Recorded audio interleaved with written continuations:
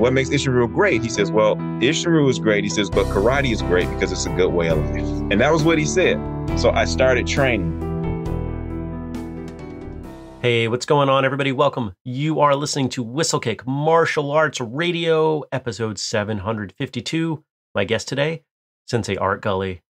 My name's Jeremy Lesniak. I'm your host here for the show, and I founded Whistlekick because I love traditional martial arts in all forms and all implementations, all reasons why, training, and that's why we do all of the things that we do. If you want to see all the things that we do, well, go to whistlekick.com. That's our online home. You're going to find all the things that we're working on, including some of the products that we release to monetize all the cool content stuff that we put out for free, like this show. You find something over there that you like, use the code podcast15. It'll save you 15%, helps us on the back end, and all is well. Now, if you want to go deeper on this or any other episode of the show, because they're all available for free, no paywall, nothing like that. We don't take them down at any point. Go to whistlekickmartialartsradio.com. You're going to find all kinds of cool stuff over there. Photos, videos, links, even transcripts of past episodes. So you can dig deeper into what our guests say. We bring you 2 shows each and every week with the goal of connecting, educating, and entertaining you, the traditional martial artists of the world. If you appreciate that, if that means something and you want to do something for us to help us continue doing what we're doing and expand our offerings, we've got a lot of options. You could tell people about what we're doing, share this episode with somebody, or you could buy something. You could leave a review, Spotify, Apple Podcasts, whatever works for you, or consider joining our Patreon, patreon.com/whistlekick. You can get in as little as $2 a month, find out who's coming up on the show. It's the only place we release that information. And at the various tiers, we give you tons of value back, the kind of stuff that you're going to enjoy. And if you want the whole list, all the ways you can help us in our mission to connect, educate, and entertain, go to whistlekick.com/family. You got to type it in. There's no link or anything. And if you do that, you're going to see a big, long list of things, stuff that takes a little bit of time, stuff that's really fast, stuff that costs you some money, stuff that is completely free. We appreciate each and every one of you and all the things that you do to help us make sure that we continue on our mission. I've been paying attention to today's guest for a while. I've enjoyed what he had to say. I've liked his videos on TikTok, but there was some stuff that he started putting out, and I said, you know what? This is a guy we need on the show. And so I reached out to Andrew and I said, check this guy out. What do you think? And he agreed, and that's how we got to here. Enjoy my conversation today with Sensei Art Gulley. So how are you? I'm doing good. I'm doing very good. I'm really looking forward to this. This was very exciting. I've listened to a few of the episodes at work, and it's like, wow, you run a great podcast. So I was really honored to, anybody even wants to talk to me about anything. Well, I've been watching what you've been doing on TikTok for a while, and you have convictions and you hold to them. Yeah. And you and I philosophically are fairly aligned. And, I just, we've got a platform, and I'm trying to share it with people who are doing the right things for the right, seemingly for the right reasons. And you're on that list. So I said, Andrew, thank you. Get Art on the show. Here we are. We can either kind of pause here and chat about what's going to happen, or we just can dive in depending on your comfort level. I'm a master. Awesome. So we were supposed to adapt. So this is a good test of that. Let's do it. All right. Why'd you get started? Why did you start doing martial arts? I started when I was young. I was an overweight kid. I was the only child. So I got picked on a bit and teased. So I wanted to learn how to fight. So some kids in the neighborhood, this is funny. One of the guys, there's that one house that has 20 brothers and sisters. Oh, yeah. The younger brother, I think I was probably about maybe 10 or 11 at the time. The youngest brother was about 7 or 8. He hit me with a rock. And so I don't hit me with a rock. And I kind of got mad. I told him off. Well, his brothers all came over to the house, and it was like 4 or 5 of them, and they're like, yeah, don't be messing with our brother and blah blah blah. And one of them, he was like maybe a couple years older than me. He just hit me in the head, and it rocked my head, and I just got mad. And I looked, and I'm like, okay, I'm about to just get beat up. So I just said, yeah, okay, and I walked off. Well, the next day he came back down. He said, my brother told me that was wrong what we did yesterday, man. He said, but I hit you hard and you didn't fall. So he said, what do you do? I'm like, I don't do anything. He said, well, I'm going to show you some moves. So he started showing me some boxing. So just like that, the bully flipped. Yeah. And was like, here, let me teach you, young Padawan. Because when he hit me, I didn't fall down. All right. But he showed me some boxing. And then, of course, everybody was watching. I'm really old. So we had the Kung Fu classics back in the day, all the Shaw Brother classics. So everybody's watching that. But he had taken up some Taekwondo. He was showing me that. And he's the one that started me with the nunchucks. And then later, one of my cousins started Taekwondo. So he started training me with some Taekwondo. As I got older, I asked my mom. She's like, no, I'm not paying for that. So this, when I turned 18, of course, I'm on my own. I went to, there's a Taekwondo school where they used to be here in Detroit. And I don't know if he was international or what, but it was Master Kim. And he had all the ads in the phone books, and he's doing flying side kicks and everything. So I was so excited. He'd been around years. I went in for an interview. I set it up. I went in to join. And, he came in, he showed me all these books with him doing flying kicks and this and that. And he says, we train you this and this. I said, okay, well, this is great. How much is it? He told me this really high number. I mean, I was 18 on my own at the time. And I said, oh, wow, that's kind of pricey. I said, what, do you have like any plans? And he says, okay, well, you can train one day a week and then you sweep the floors in the dojo, and I was like, okay, well, can I think about it? And he jumped up. He says, you're wasting my time. You don't want to train. Get out. So that was pretty much my intro. So I was feeling kind of bitter about that. So I went to, at the time I was taking classes at OCC, and one of the gym electives was karate. So I took it, and it was Shotokan under, he was a sensei at the time, Gottlieb. I cannot remember his name, but he really showed us the basics, and we learned the first kata, hand shodan, and it was amazing. So I just really wanted to join, but at the dojo where he was teaching it, I still couldn't afford it. But he taught me a very valuable lesson, which sort of sets the tone for my martial arts down the road. After the class, I got an A out the class, and, it was great. I told him, I said, I've made up my own little kata. Can I show it to you? And he says, oh, absolutely. So I did some little moves or whatever, and I thought I was doing something. When he got finished, he walked over to me and he looked at me, and I said, what do you think? He says, I think you need to commit to really training so you can really understand. He said, because it's not about making up moves. And that was it. And so that stuck with me. So, few years went by. It didn't hurt? Mm-mm. It didn't make me upset. Okay, interesting. It made me think. I was like, wow. Because the way he said it, because he said it so nicely, he said, I think you should really devote to learning real karate so you can know what you're doing. He says, because just putting a bunch of moves together, he said, that's not real karate. And I was like, okay. And he was so pleasant. I wish I could remember his first name. He was like the nicest man. Okay, now I think he's like a 6 or 7 because I saw a write-up on him in an article a couple of years back. But he was the nicest man. So a couple of years after that, I started working at Home Weatherization here in Detroit. And one of my coworkers, I was telling him, I said, yeah, man, I do a little Taekwondo. And he says, listen, man, you need to get into Isshinryu. You need to get into Isshinryu. And I was like, okay, dude, that sounds like you sneezing. And he said, no, you need to get into Isshinryu. So we were weatherization techs. We would, in between houses, we would do little sparring and stuff. And he would always get right in my face. And I'm like, how are you doing? Because my kicks were pretty good and I was flexible. He says, you got to come to Davidson. You got to come meet Master Adams. You got to come to Home of the Warriors. So finally, I went down one day and I met Grandmaster Willie Adams. And I told him, I said, listen, I want to take karate. I said, I'm very clumsy. I said, I've got a little Taekwondo. I've got a little Shotokan. I said, I'm not very flexible anymore because I was starting to get some injuries. And he says, listen, if you can walk up a flight of stairs, you can do Isshinryu. And I said, okay. I said, well, what makes Isshinryu great? He says, well, Isshinryu is great. He says, but karate is great because it's a good way of life. And that was what he said. So I started training, and that was in, 93.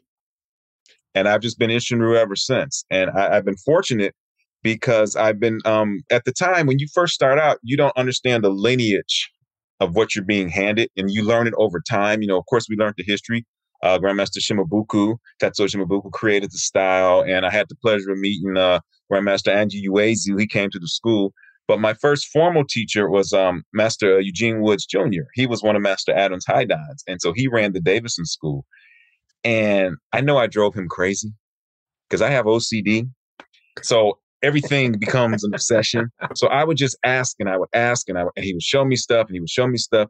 But the one thing he always impressed upon was movement and principles. That's all. I mean, we learned how to fight. And Isshinryu, I like because Isshinryu is in your face. You know, everything. It's like it's a street fight. It's a hybrid of Shonryu and Gojinryu and some other stuff that I'm sure Master Shimbuku threw in there. But it's in your face. You know, our katas are not pretty. Our stances are more natural, which is good, you know, for people like me with issues. But as I learned, it was just principles. And he would always say, it doesn't matter if you're not good today. If you just follow the principle of the movement, you will get good. If you keep practicing, if you throw that same punch over and over and over, you will get good. And that's basically what I've done over the years. So I've just been with Master Adams, and I've been fortunate to train with Master Adams has hundreds of black belts. So I've been fortunate enough to train with a lot of great people, you know, Grandmaster Mike Schaefer, my Grandmaster Reggie Phillips, you know, and I call him my second dad is Grandmaster Carl Martin out of Philly. Now, when I was a green belt, Master Woods put size in my hand. He said, you need something to do because you're driving me crazy. In Isshinryu at our school, you don't learn Sai until you become a Shodan. So that in itself was a little, you know, but he put him in my hand and he showed me how to hold him. And he says, now go play with him. I'm not going to teach you nothing else. So that's what I started doing. But I started researching and looking up. I bought the Sai book at the time, and I'm finding out how to do stuff. And I'm sneaking in little questions. So by the time I became a black belt, I was really good with him. So I started learning the kata. Well, we started traveling down. Master Martin used to be in Detroit, but he moved to Philly years before. He came up to visit. And so me and my buddy, Fred George, who I have to mention, my brother from another mother, he's like, I think Fred's a 6-dan now, but we're just, you know, we were combat brothers. Sure. We started driving to Philly to train with Master Martin. And That's a hike. Trains old school.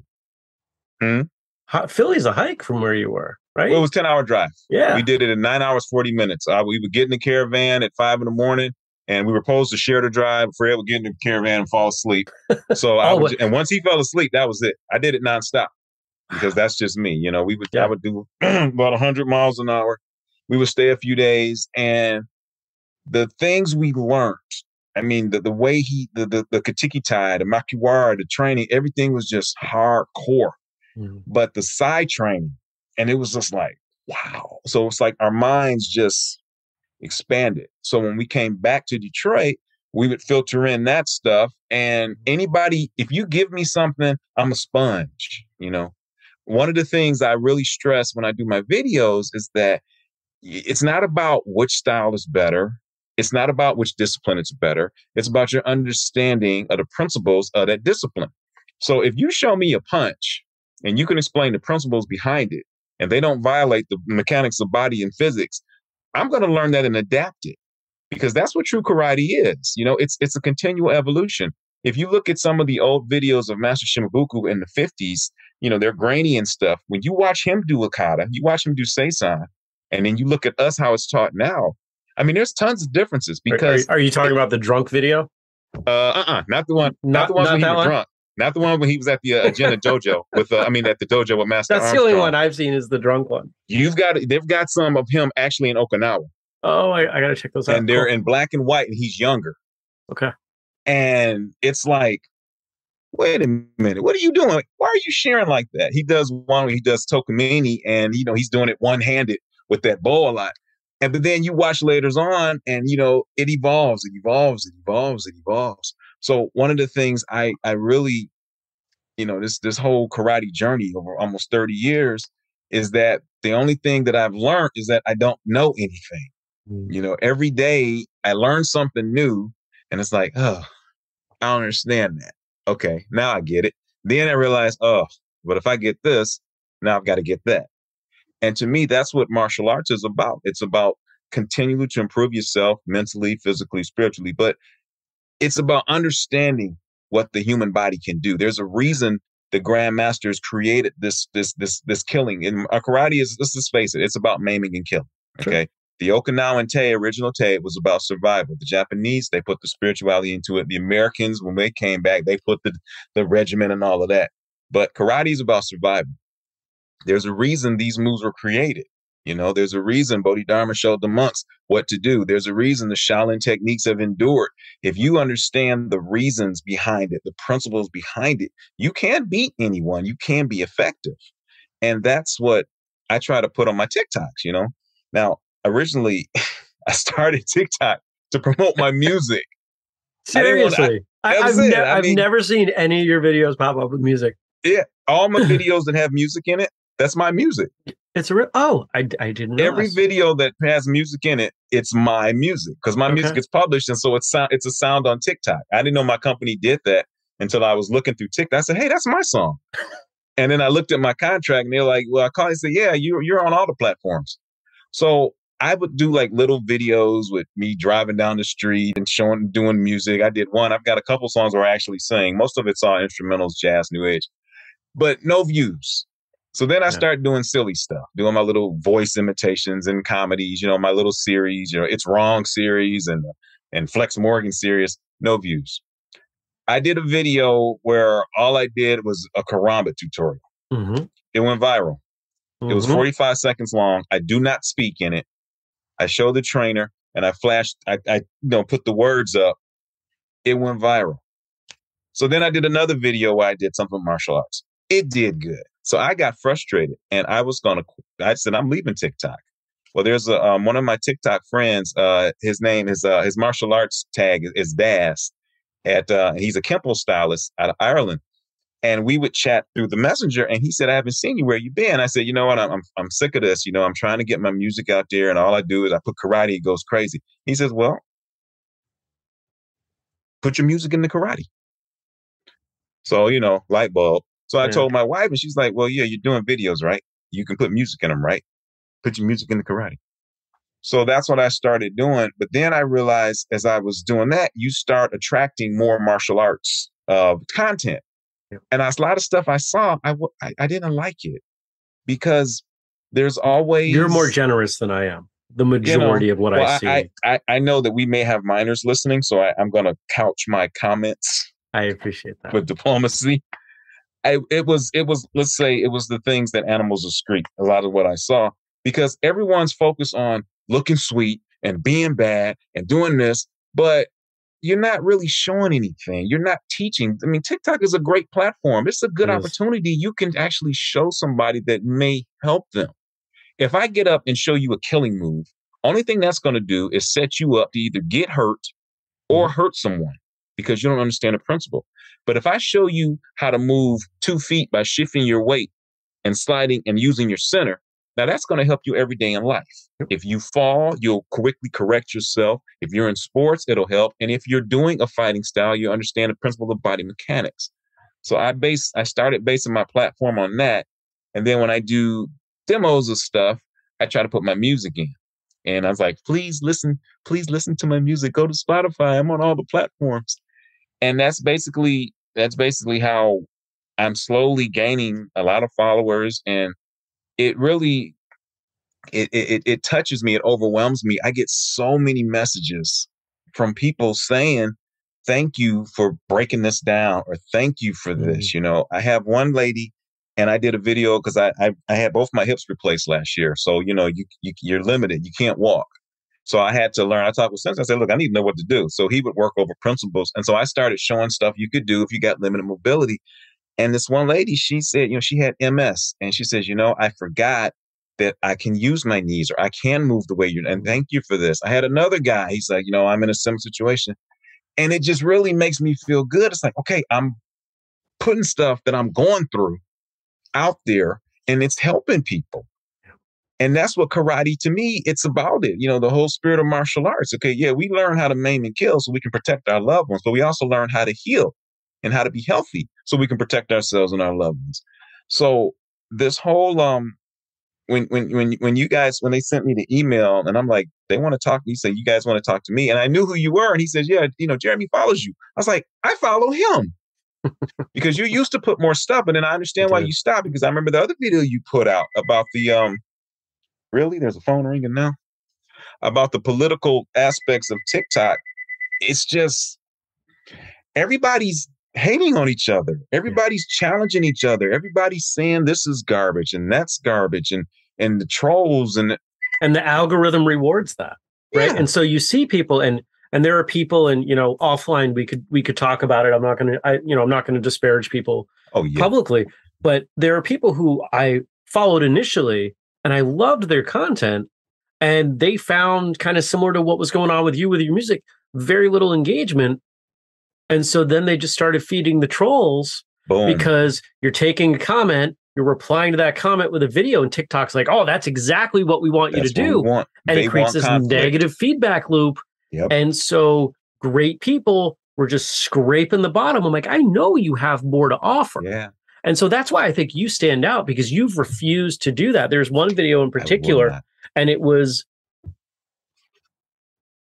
I don't want to get specific with it, but there was a video where you essentially said, I'm not going to come down to this level with you, with you throwing shade. Oh, yeah.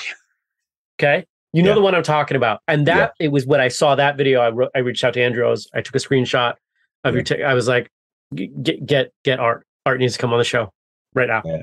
And and that particular user offline, because it was a situation where I overstepped. I'm not going to say I didn't. And that was what I said was thoughtless. But the response, I'm like, whoa, bro, I'm not coming down. It was out. Yeah. It was out of balance. We resolved it. And then I said my apologies. He said his, retracted it. We resolved it. And now it's like we built a friendship based on, okay, you know what? You were right. I went a little too far. It triggered me. Thank you for telling me. Thank you for apologizing. And you were right. And it's like, I can work with that. I had a guy once, he put a really negative comment on one of my videos. And so I asked him, I said, well, what would make you say that? It was in terms of movement. And he says, well, I'm such and such and such and this. So we had dialogue for several, things back and forth. And then he's like, you know what? I actually understand what you're saying. So he became a follower. And now he often comments on my video. He doesn't post anything, but he'll say, hey, I've noticed such and such. Keep up the good work. See, that's what, to me, it's okay if you want to question what I'm doing. I get that. But if you're going to come out with outright negativity, when I see a negative comment, the first thing I do, which we all do, I look at the user. Okay, you're making a negative comment. You've got no content. Yeah. So whatever, bro, but it's not, if I take that energy to respond to that, then I'm cheating myself. I'm not being true to me. I'm going to say, okay, this is negative. What do they say? If everybody talking about you, you're doing something right.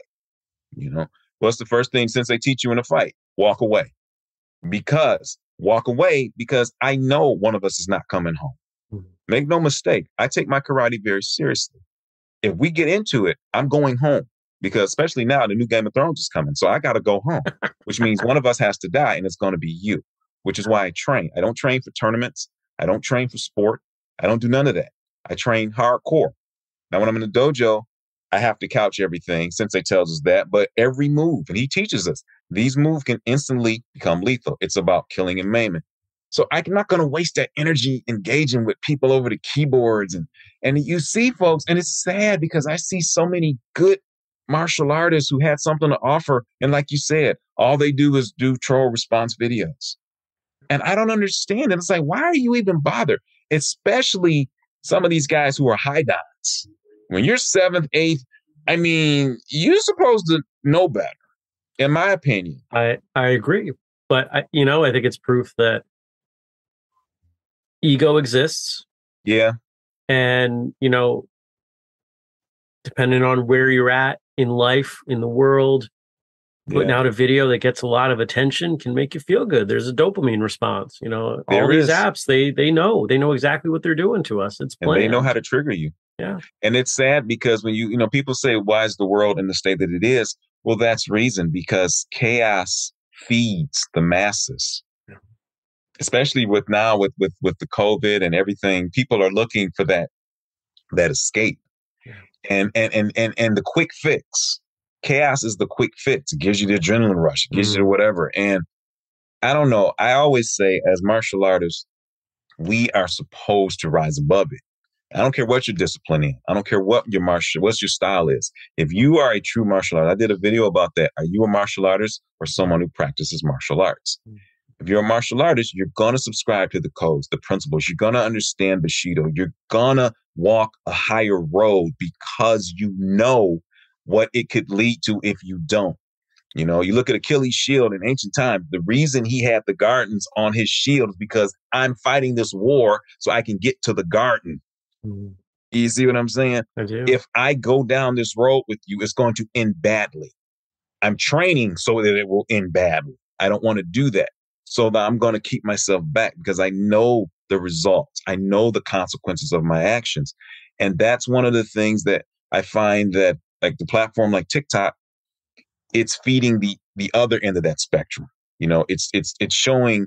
I think it's irresponsible if you show a specific move that will hurt someone and you do it detailed and you put it out there. And then some idiot is going to learn it, and they're going to hurt somebody. Or I think that's very irresponsible. I mean, video I put out there, one of the things, especially when I did a bow series, because I get tired of seeing everyone do amazing stuff. And then if you don't know how to start, people are going to get hurt. You're going to get hurt. If you do not know how to properly hold a karambit, you are going to slice your hand off. Okay. If you do not know how to properly hold and turn that bow, you're going to clock yourself in the head. You're going to kill yourself or hurt yourself. So you show all this fancy stuff, and then what? So it's like, no, I'm going to show you, hold the bow, and you do this. That's it. And then you do that. And then I always say, if you truly want to learn, you seek a qualified institution or teacher.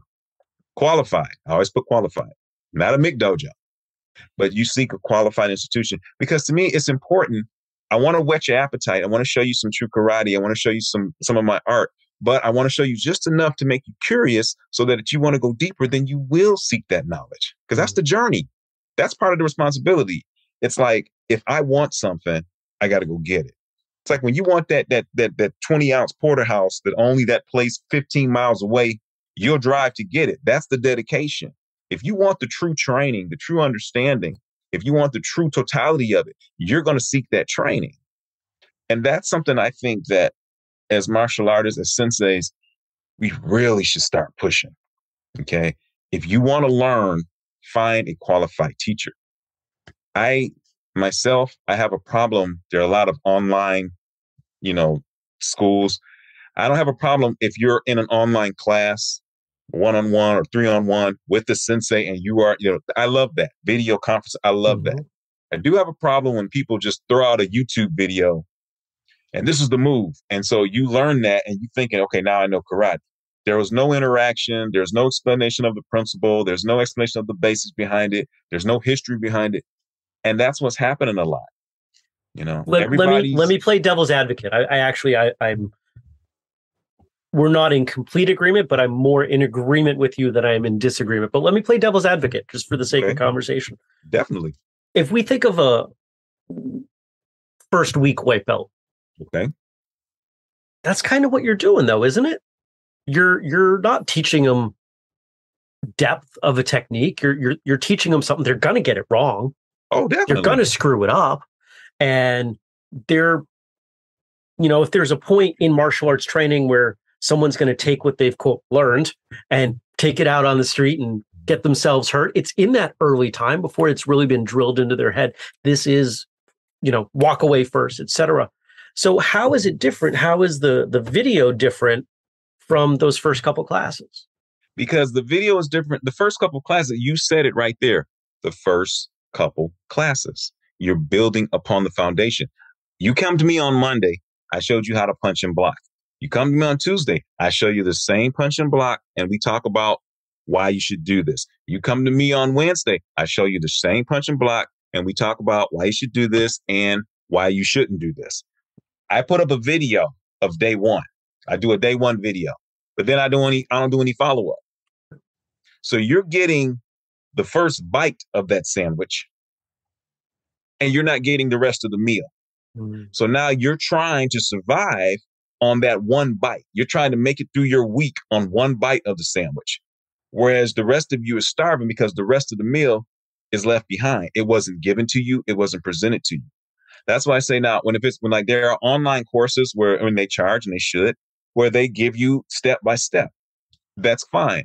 But I have a problem if you start something, you put a little bit of something out there, and then you walk away from it. Well, you got all these people clamoring for it, and you haven't given them anything.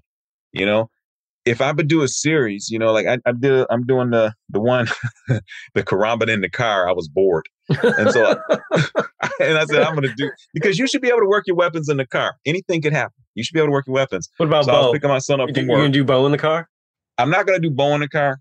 I think you should. There are some practicalities. I think you roll down the windows, and I think you do bow in the car. I'm telling you. I think people. There you go. There you go. You've got until this comes out before somebody else steals that idea.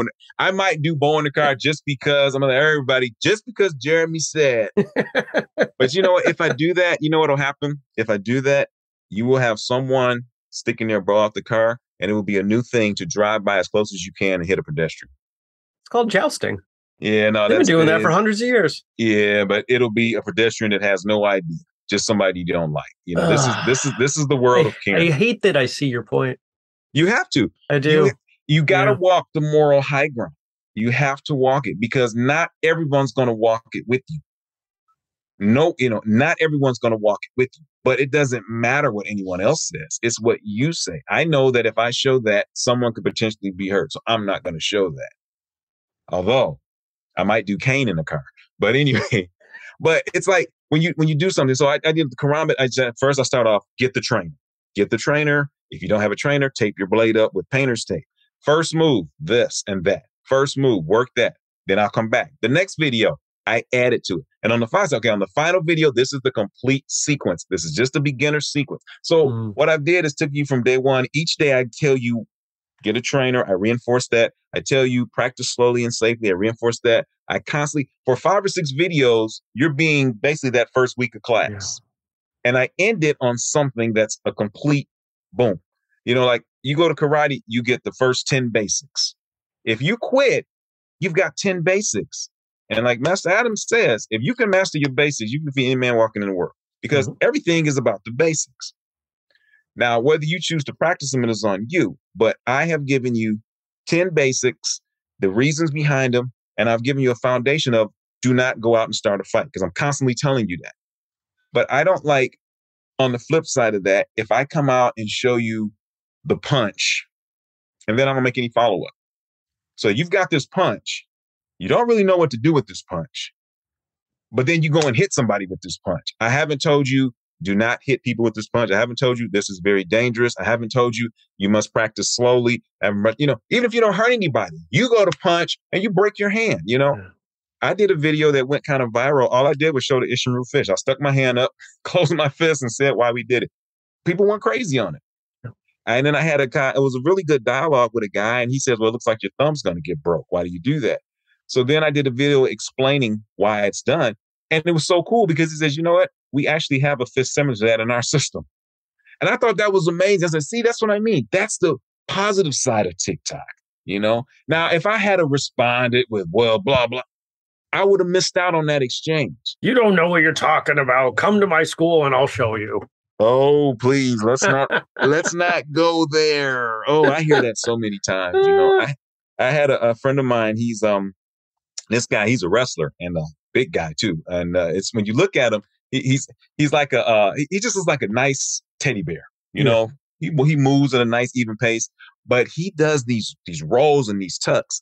And he was asking me, he said, you know, you should do a video showing your style versus this and your style versus that. And I'm like, I don't want to do that because that's pointless. Because Sensei Master Adams always says this, and I want this to go international. He always says this. This is the one concept of martial arts that should drive you. This is the one truth that should outweigh everything else. And that is when you train in karate, when you train in martial arts, on any given day, you can beat anybody in the world. But on any given day, anybody in the world can beat you. So you've got to train for the eventuality. He drills that into us.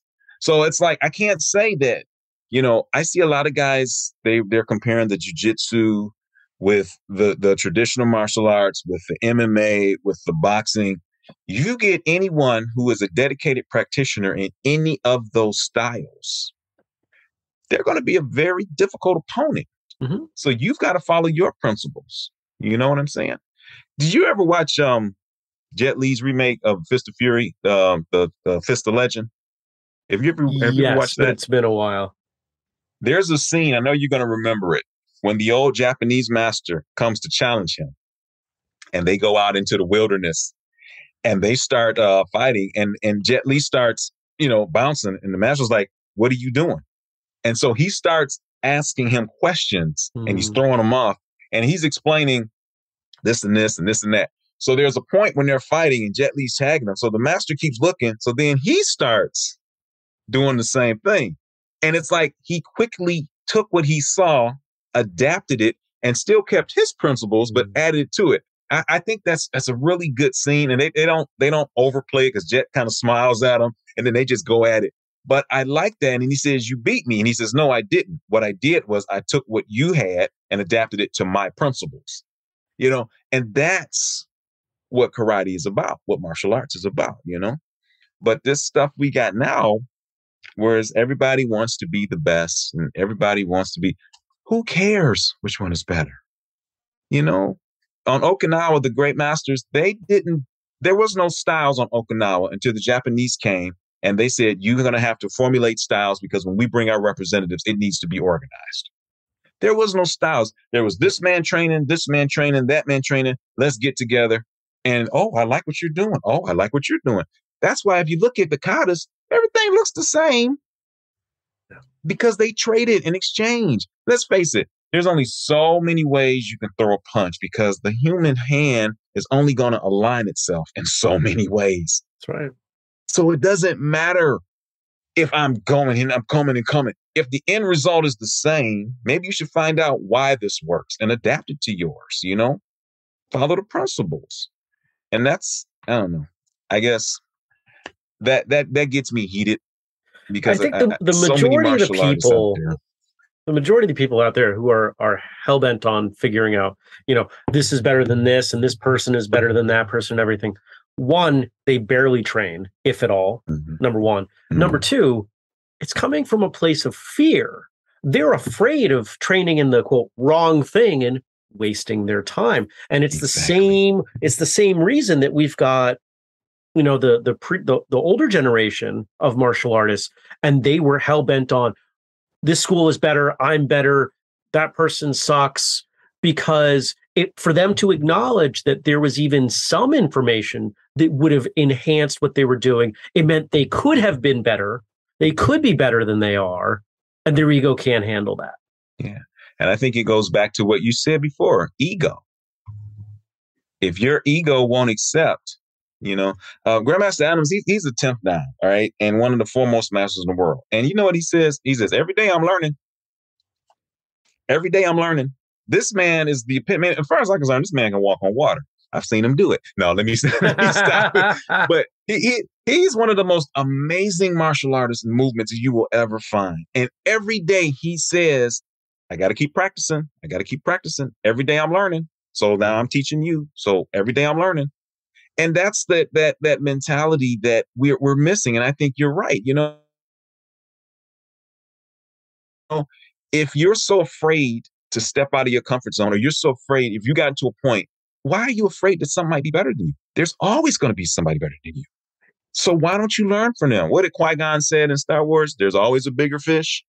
Right. There's always a faster kicker. There's always a faster puncher. So you better learn how to be a better mover, or you better work your Sanchin so you can learn how to be a better punch absorption, because that's the whole essence. And let me ask your opinion on this, because this is a topic that kind of bugs me. There's a really great disdain for katas. There's so much in people who don't understand the point. Negativity of katas. How do you weigh in on katas? How do you, in terms of what significance do you place on the katas? I used to have a longer speech on this, and it became a speech because I was confronted with so many people who would come to me about it, and I would say, and so here's the latest iteration. You recognize the purpose, the value of practicing on your own. Yeah. Okay. So you're trying to become a better martial artist. Yeah. So you want to become stronger and faster and more flexible and better timing and build all these things. Yeah. Okay. wouldn't it be really cool if you could do all of those things kind of at once? Yeah, that's kata. Exactly. That's forms. If you're practicing forms without any intent or any focus on any, kind of physical principle, it is a waste of time. Yeah. But you can practice forms with really deep stances and strengthen your legs. You can practice that same form and go through it as quickly as possible and improve your speed. You can take Sanshin principle and apply it to any form and come through and be physically exhausted and build your strength, et cetera, et cetera, et cetera. And that's the key. And I think a lot of people, which you get down on it, is because, Bruce Lee, who was considered by some the greatest, and the man was phenomenal. He was. He took away katas and he felt that it was unnecessary. And that's fine if that's your opinion. But you learned katas first. And then you transitioned into your style. You took from everything. And it's funny, what really cracks me up is he developed a lot of combinations. And like you go through the Jeet Kune Do book, and it's like the man's mind was phenomenal. It's a shame he left so soon. I would have loved to continue his contributions. But if you watch his older videos and he's doing specific movements, he does the same specific sets. Like, dude, that's what a kata is. Yeah. He took his basic moves, which were from 15 different things, and combined them into certain sets. Okay. That's just what a kata is. When you look at boxers and they're working combinations and they'll put 3 or 4 different combinations together into a sequence, that's a kata. You can do boxers, you see them, they go slow with it, they go fast with it, they go soft with it, they go hard with it. Still a kata. Everything, mirror, all a kata is a series of movements put together. That's all it is. When I had before I had the hip surgery, I really couldn't walk that good because that was bone on bone and I was putting it off. I've been taking care of my mom's, and I would still try to go to the dojo, and Sensei would laugh. One of the senseis just called me hop along. But I was on the mat with one of the guys and I said, let's move around a bit. So he was coming in, doing all this stuff, and I kept hitting him. He's like, he would stop. He says, wait a minute, that's out of Wansu. I'm like, yeah. I said, you have to understand, when you think kata, you're thinking this traditional, formal. It's not. Then you think fight. You can't separate the two. You got to do your katas. You got to see that person coming at you, and you have to learn. If I'm in the street and I got to move that way, all right, well, Wansu teaches me the evasion principle, and it also teaches me to square up on that angle so I can still maximize my power, but it teaches me to lock in place. So if I practice that real fast on the punching bag, it doesn't look like a kata anymore because I'm doing it so fast. But if I slow it down, you're seeing that it comes right out of the kata. And that's the one thing, Sensei always says that. He's like, you can be an amazing fighter, but you're going to get old and you're going to get injured. But if you're a great kata man, he says, why do you think that you see these 80, 90-year-old masters who will kill you? Because they're great kata men, because they have mastered the principles of the kata. It's not so much what the technique, it's the principles behind the technique. Yeah. And I like your thing though. You should do a video about that. You should say, hey, you want to learn how to do this? Yeah. You want to learn how to do it? Yeah. You want to learn this? Yeah. Do your katas. And then everybody go, oh. But they don't want to do their forms because they aren't willing to put enough in that they enjoy them. Mm-hmm. And so they find it boring. So they try to logic in reasons why they don't want to do something that they find boring. Right. It's like back work. I tell everybody, if you want to be an effective, I don't mean sports fighter. If you want to be an effective fighter, someone that's going to survive, you've got to put in back work because you need to know what it feels like to hit something. Because punching air, I'm amazing when I punch air. I've never lost punching the air. Oh man, shoot. I've beaten like 5 or 6 air opponents at the same time just by looking at them. But you have to punch the bag. I see. It's like, it's not just all or nothing, you got to practice your breathing because if you get winded while you're fighting, if you don't know how to breathe properly, well, one, you got too much air in your body. So when you get hit, you're locked up. Now you're done. So you got to know the proper inhalation. You got to know how to oxygenate your blood. You got to know where your tongue goes when you breathe. You practice that in your katas. Once you master that, then you go work it on the bag. because now you're getting the shock and impact, and that's going to change the dynamic of that breath because now you've got to absorb the kinetic energy of it. And it's like, oh, wait. So then you do your cardio. Because again, if you ain't got no gas, car's not going to go. So it's like everyone's trying to generalize. You know, if you got a good hand game, you need a good kicking game. Mm-hmm. If you got a good kicking game, you need a ground game because fights are going to the ground.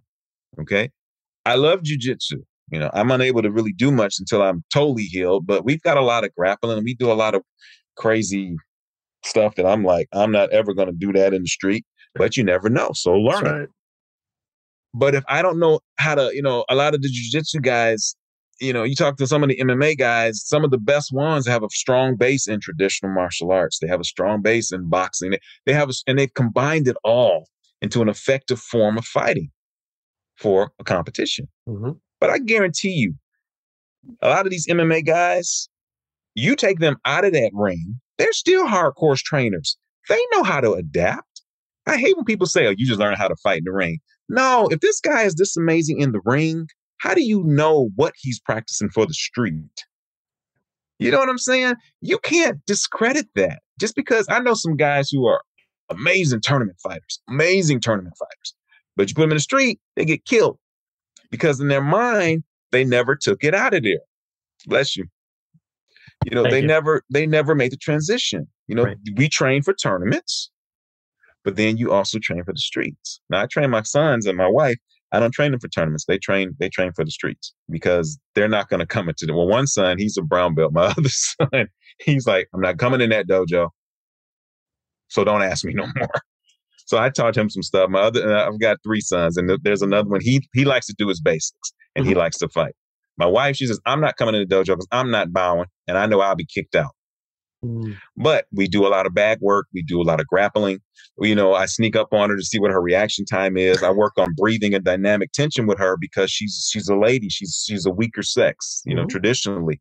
So she needs to know about the body hardening, about the position. She needs to know about the nerve cluster. She needs to know these things. Whereas she's not going to come to the dojo and learn it. So I'll pick and choose.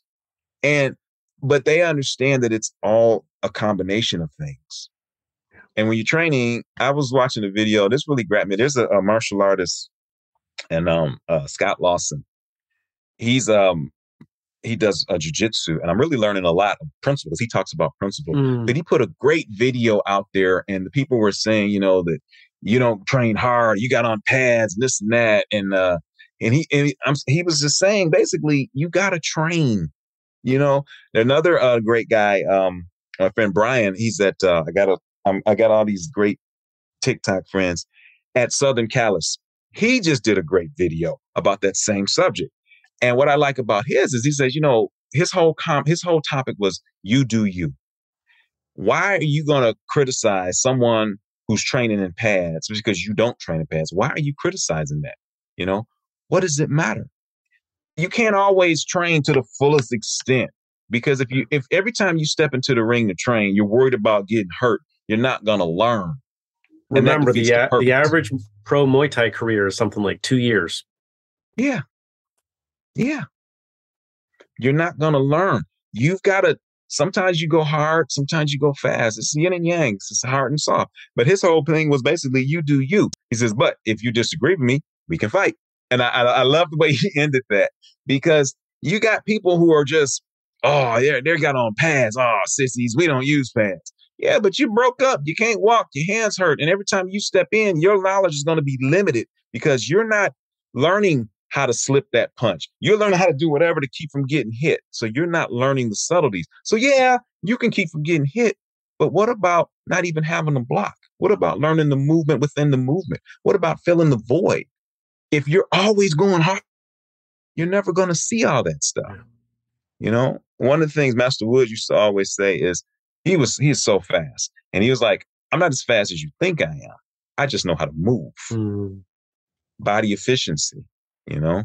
And that's something that I don't know, in your mind, and when you watch the fighting and the way martial arts going, everyone's, you know, doing this thing and doing that thing.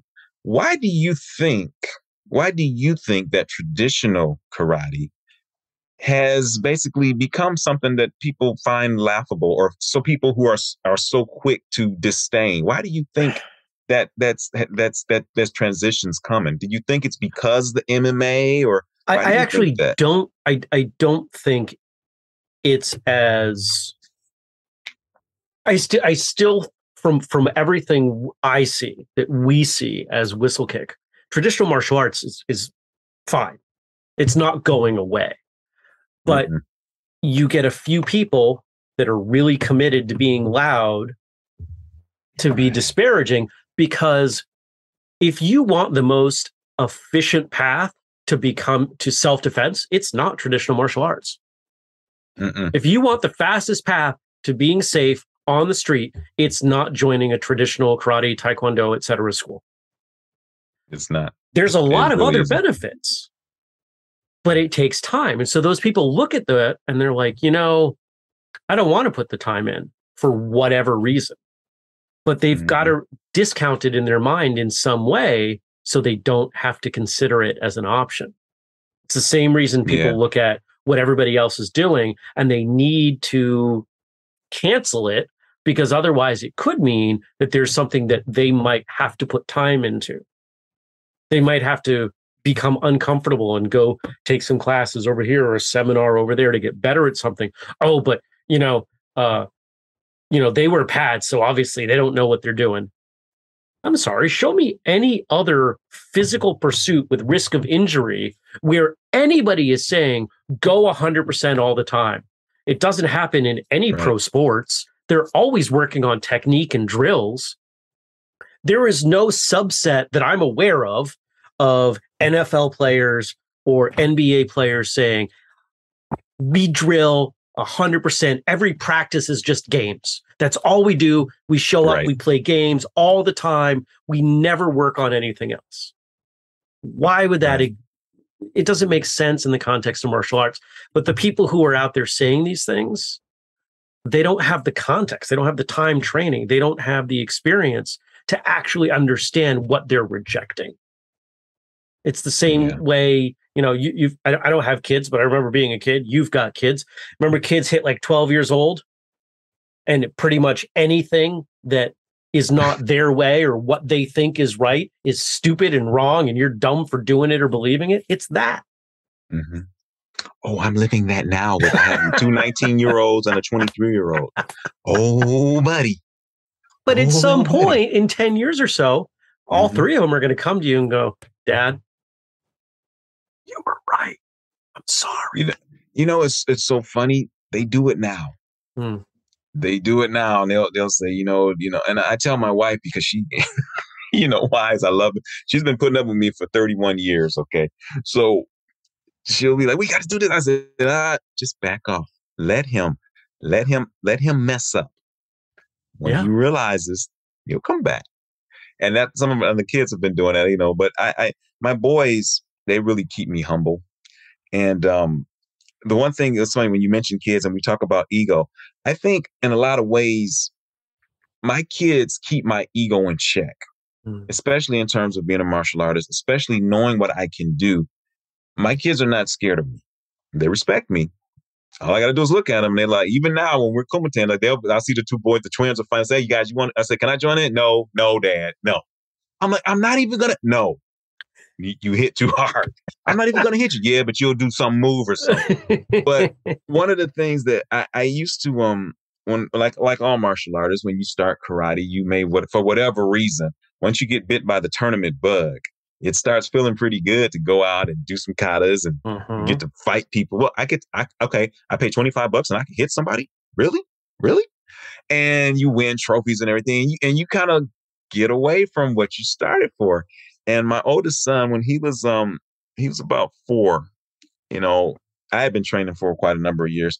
And I said, okay, you ready to, start training at the dojo? And he's like, yeah, I want to get to the dojo like you so I can do what you do. I said, oh, yeah, what is it I do? I thought he was going to say train and protect me and Mom. He says, you go to tournaments, beat up people to win trophies.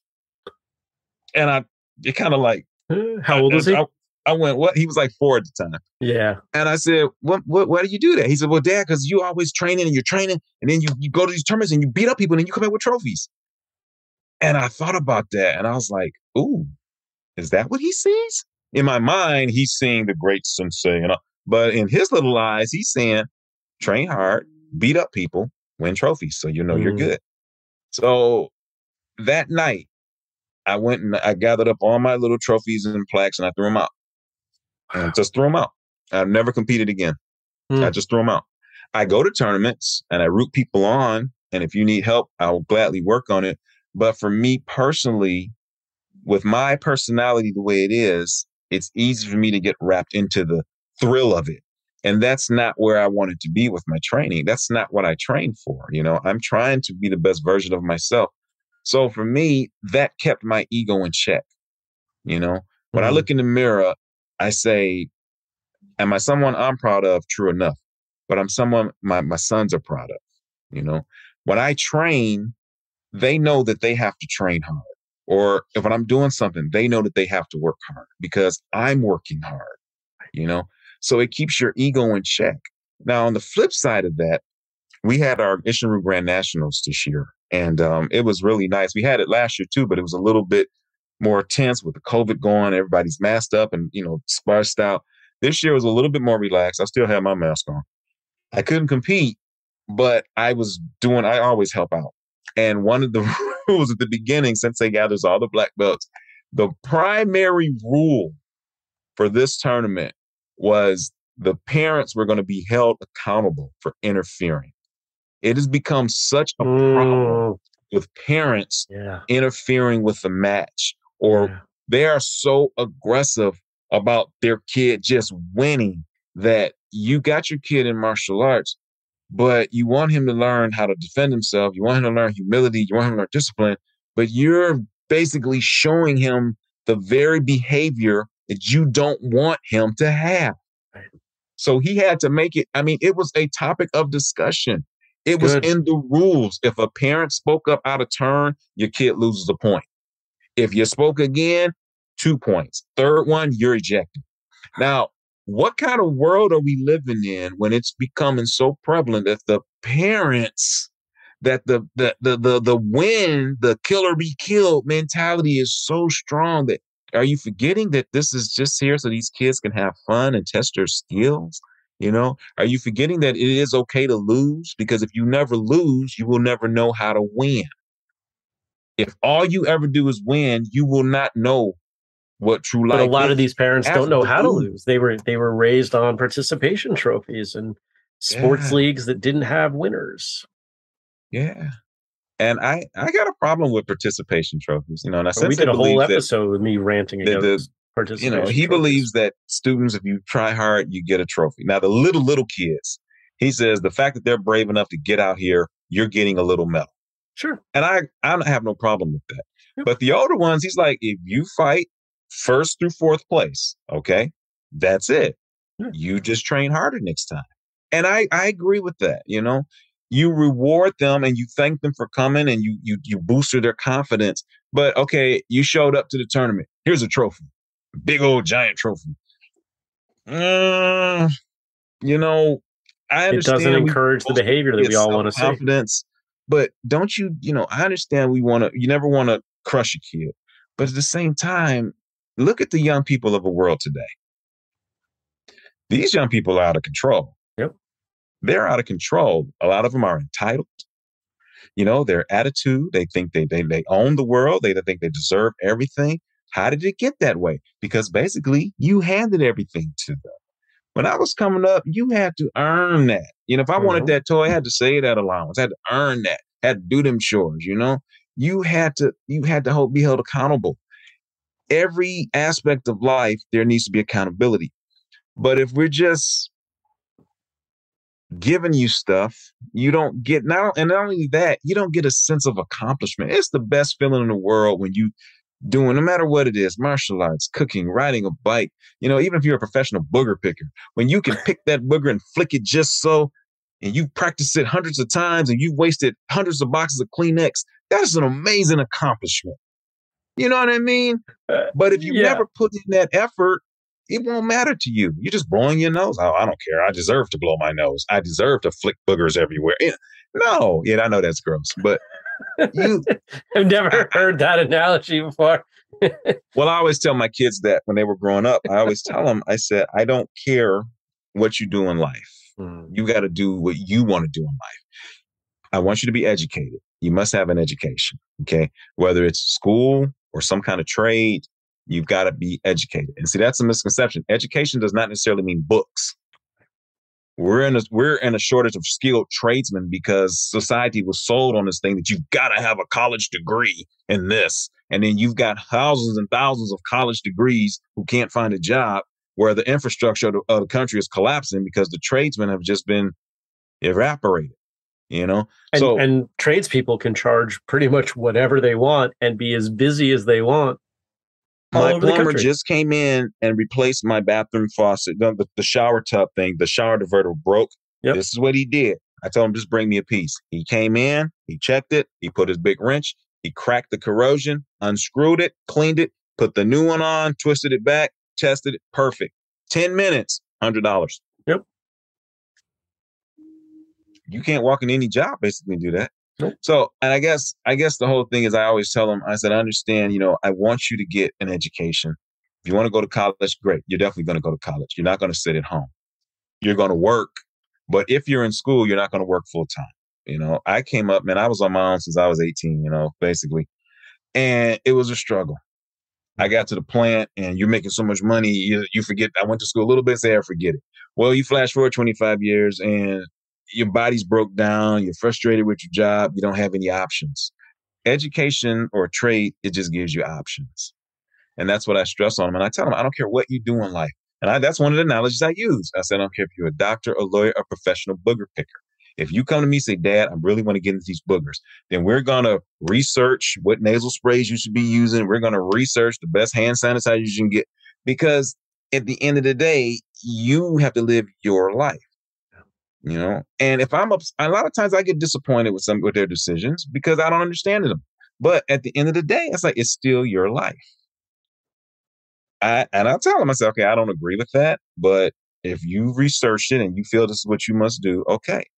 And I also, if you mess up, when these kids do stuff and they know they're going to, when they mess up and they come to me and say they mess up, the one thing I never say is, I told you. I always take a moment and say, okay, so what do we do now?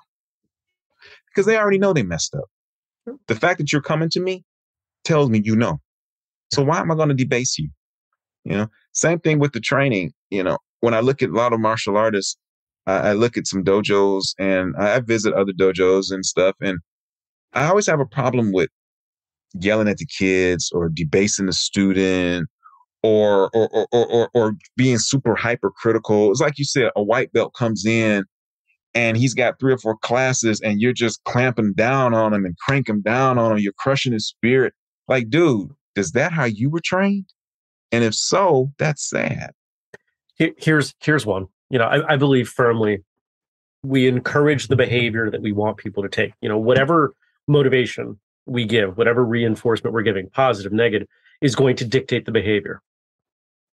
It's been a rule in a lot of schools for a lot of years. If you show up late, you are punished. Mm-hmm. So what are we actually telling them? If you're going to be late, don't show up.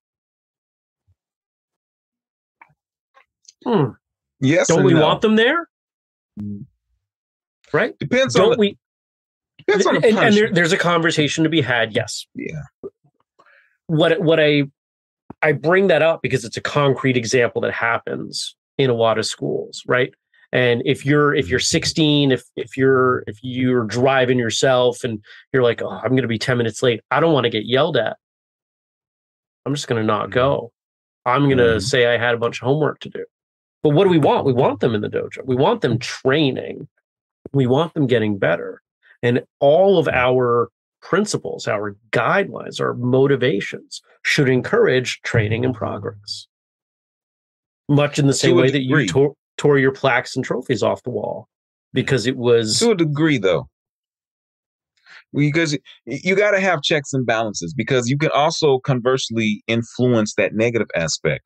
If I'm going to be a few minutes late and I'm going to get yelled at or whatever, I'm just not going to go.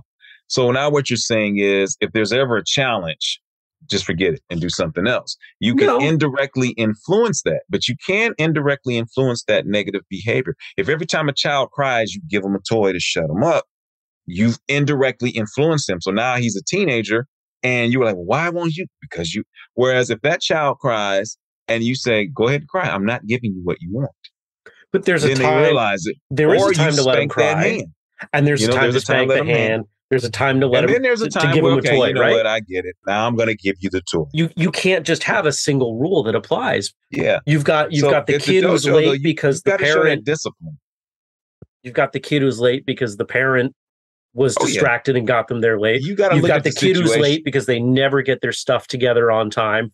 You've got the adult who's late because they work 3 jobs to put food on the table, and sometimes they get out a few minutes late because of whatever, right? And so there are times when blanket rules, which are a lot easier, don't work. Yeah, it's a very slippery slope. Yeah, and that's something that I think that would be a good open forum for a lot of schools to get together and say, well, how do you deal with tardiness? Now, what Sensei does, when I was coming up, if you were late, get on the class, you get on, you do 10 push-ups, and you join class. That was it. You didn't get lambasted. You didn't get dogged. Sensei would talk to you in private. If it was becoming a situation, you may get pulled aside. Okay, I noticed you've been coming late. What's going on? Or he'll pull your parent. Okay, now I understand they're coming late. What's going on? It was always done in private. But as far as the public acknowledgement, if you were late, you knew, oh, shoot, I'm late. You came right in, you changed up, you get on that mat, you do them 10 push-ups on your knuckles, and then you join the class. And that was it. Now, I always thought that was great because you knew if I'm late, there's a consequence. But if I'm late and I have a reason, Sensei will listen to me and understand why I'm late, you know? And I thought that was always a great balance because there has to be consequences for tardiness and lateness. We have to instill that it is important to be on time because that's something that has to be ingrained. If you're scheduled for this and you just say, oh, I'm just going to blow that off. An ambulance driver, okay, we got to get there with less than 5 minutes, but we're not going to do it with the traffic. Just let them die. You know, I mean, I know that's an extreme, but you can see how that could easily spiral into that type of behavior. You have to be held accountable and you have to have discipline. So like I say, I do agree. You should not lambaste and dog and humiliate. I have never found humiliation to be an effective means of humiliation is not an effective means of encouragement. No. I just think that's not. You don't get the best out of people when you humiliate them. You know, if they're automatically on the defensive. I'm watching this show now. It's the Chocolate Wars or something, and it's this master chef on there. This guy, this guy made a Groot out of chocolate. Nice. He is a master chef, you know. And what I like is when he comes to these people and they mess up, he comes in and he'll look at it and he will point out what you did wrong, but he will also point out everything you did right. And then he'll say, so the reason this happened is because you misstepped this part. He said, so next time, let's try to take it back here. He said, but you did do this. And I love that because this guy is amazing. And if he wanted to, you know, like Gordon Ramsay, I always hated that show. You yelling at people. Like, man, I throw you a skillet at you. But I think that those in authority, if you're in a position, you've got to learn how to couch that criticism with a compliment. Yes, I'm going to tell you what you're doing wrong, but I'm also going to tell you what you've done right. And 9 times out of 10, you're going to do 10 things right and only 1 thing wrong. So, and both sides are, if your goal, you know, I mean, we're here as martial artists. If the goal in raising a younger martial artist is to help them get better, they need both sides. Here's what you're doing right. Here's something that you could work on. Without that, they stagnate. They do. And you see that in the martial arts world. And it's unfortunate, especially like at tournaments where the coaches are going down and they're going hard on them. One of my good friends, and he runs Team Revolution, Sensei Master Kyle Lovelace. I love to watch him teach his kids. I go up to the school. He's really hard on them, like strict. But he's also like the most compassionate You know, because he said, this and this. All right. Okay, guys, hold on. Those kicks right there, those kicks were so bad. Okay. Now, guys, I understand that you don't have energy. I understand you've been in school all day. I understand you just don't want to look at Sensei, but we got to get more spirit. He says, because what if I walk out and I got to hurt somebody? I got to protect myself. So don't you think we got to get them kicks right? So he flips that script. He acknowledges all the reason why you suck. And then he immediately, and it's like the response he gets to that is amazing. Because he shows empathy. He understands. Yeah. And you know, I love to watch Master Adams teach a class, especially the little kids, because those kids, they're all over the place. And I said, Sensei, how do you deal with them? Because I was showing the little kids something and their foot was here. I said, Sensei, at what point, I said, shouldn't we be correcting this? He says, okay, look, he said, this kid is 6 years old. He doesn't have the motor skills. He said, so if you show him the basic movement and just let him follow you along. If he gets it right, compliment him. He said, as he grows, as his mind understands it, as he's built those neural pathways, all of a sudden he's going to realize, oh, hey, I know how to do that. He says, but if I just blast him right now at 6, his little mind's going to shut down. He's gone. So I'm like, okay. He said, so correct them gently. Same thing with the adults. He said, these people, now, when we were younger, you know, Davidson, we was hardcore, man. I ain't gonna lie. We were hardcore. Master Willis used to always say, I don't send you to tournaments. I unleash you for tournaments. And that's how it was. But as we grew older, Master Adams, and you know, he says, you have to evolve. He says, these are different times. He says, people are training for different reasons. He said, if you're coming to me and saying, I want to learn this martial arts and you're paying me your money, he said, it is my responsibility to give you a good facility and to make you feel welcome so that you will learn. He said, if every time you walk in the door, you're getting pounded and pounded and pounded, now you're trying to go to work, you're not coming back. He said, and if I want to be an effective teacher, I want you to come back. So yes, you're going to be a little sore, but you're going to say, I'm sore for the purpose. Because this is funny. He always laughs at me because the blowers go out at the dojo sometimes. And it's like last in the winter, the heater went out. The heat went out in the back. So he shut the back section down. I said, Sensei, just leave it open. I said, man, Davidson, we didn't even have no heat half the time. And he says, what did I tell you? He said, you have to evolve with the times. People train for different reasons. He says, and we want you to feel comfortable so that you will learn, so that I can teach you effective martial arts, so that you will train hard, so that you will be able to defend yourself. You can't learn while you're getting frostbite. Yeah. So, and that's what he said. So it's like, you know, in my mind, I'm still, you know, gladiator, but that's why he's Sensei though, because he says, yeah, it's okay when you're younger, you think this way. He says, but every day you got to elevate your mind. Every day, okay, that worked then. But if I want to take it to the next level, I got to do this and I got to do that.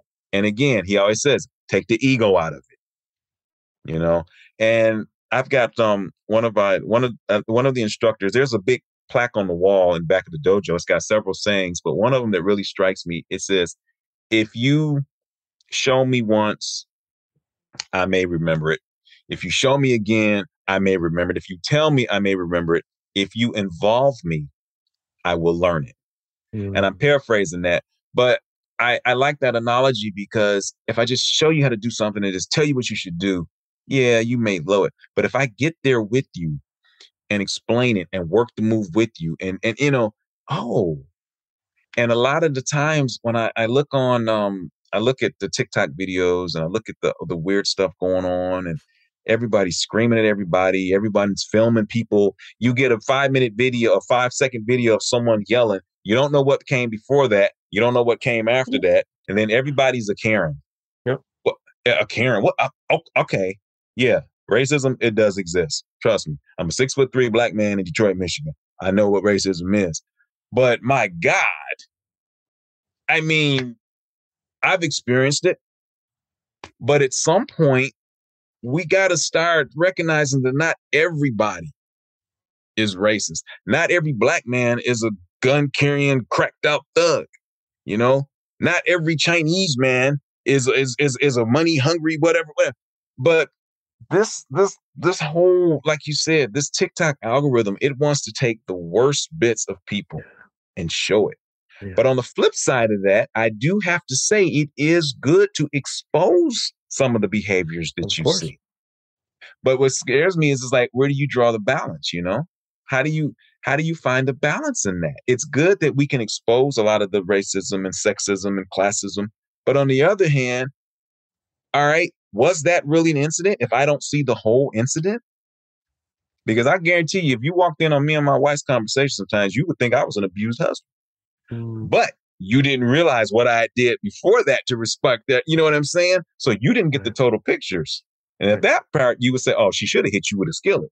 So I think we're in a society of quick fixism, or let me show you this, sound bites, they call it. We're in a society of sound bites. And I think that's what's going on with martial arts. We're in karate bites. You know, let me show you this to formulate your whole opinion. And like you said, and that's why we do what we do here with longer form conversation. You know, I think the shortest episode we've ever done in an interview was about 45 minutes. You know, here we are, we're a bit over an hour, because that's how long we needed to talk to have the conversation that we wanted to have. Yeah. Yeah. And, you know, I'm sure if we released 5-minute versions of our episodes, we'd have more listens, but would they actually be of higher quality? Right. I can go to more shorter martial arts classes and check boxes. You know, I went to 75 classes last week, but did I get as much out of them as one 90-minute class? Did I actually benefit? Did I progress? Yeah. I can do 3 techniques, but did I learn as much as if I did a full kata? You know? So I don't know, man. Like I said, this whole, you know, martial arts is a way of life for a lot of people, me included. And I guess I just want everyone to always keep an open mind in terms of the benefit of it. But I want my fellow martial artists. And when I say martial art, I don't just mean karate. I mean, to me, martial means war. So any art, any form practice that is, you know, that is a military base, a warring base, a fighting, I call it martial. If we could all just like come down off of this, who's better, who's the best, and it just start saying we're all great, but we all can learn more. I think that the TikTok platform is an amazing place. It has the potential to be an amazing place. You got an app that you have someone get up and do this intricate dance, and 50 million people will copy this dance, and it's fun and it's positive. So why can't you do the same thing with, if martial artists, instead of negative trolls and all of that crap, just show a good, simple way to move your arm and just do it.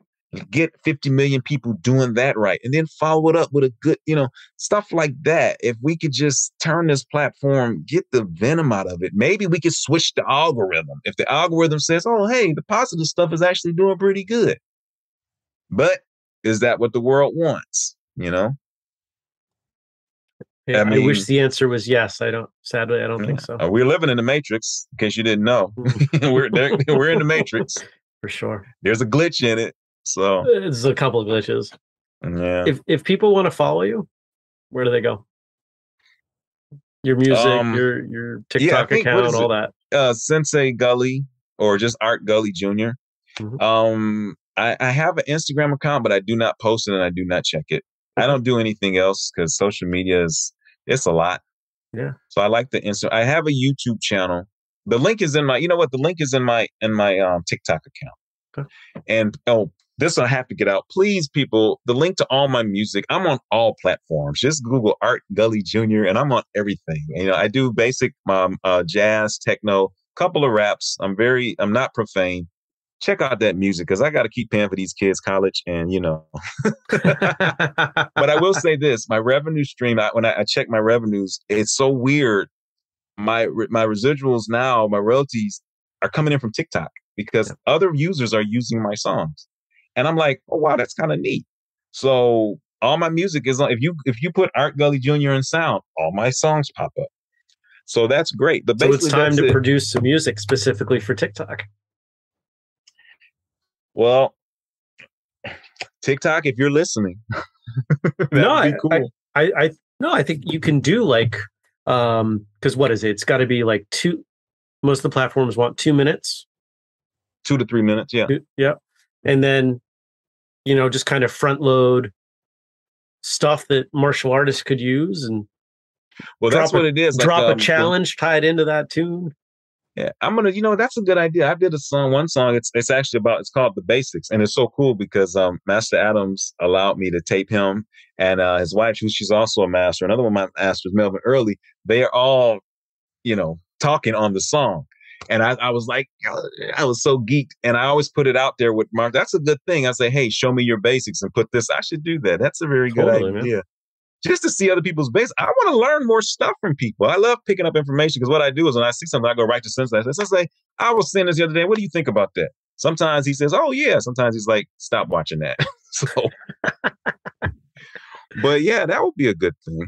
But yeah, just Art. I'm on TikTok, Art Gulley Jr. or I think it's at Sensei Gulley.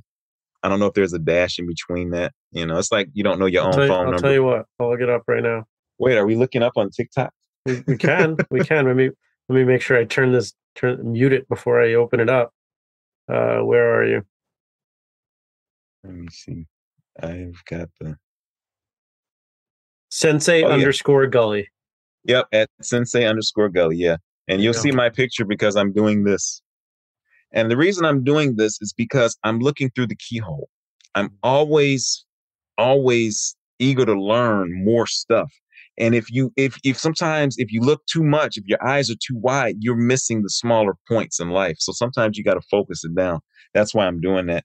But I have to say that again, I'm overwhelmed that you even wanted to talk to me on any subject, and I really appreciate this, man. This was great. This was fun. And we had a good time. Well, if it's okay, I want to give a couple of shout outs if it's okay. Please, do it. First and foremost, because the only reason I'm here, I'm standing on the shoulder of giants. Okay. First and foremost, my sensei, Grandmaster Willie Adams, and Grandmaster Eugene Woods, Master Reggie Phillips, Master Burton Maben, Master Carl Martin, Master Michael Schaefer, Master Melvin Early.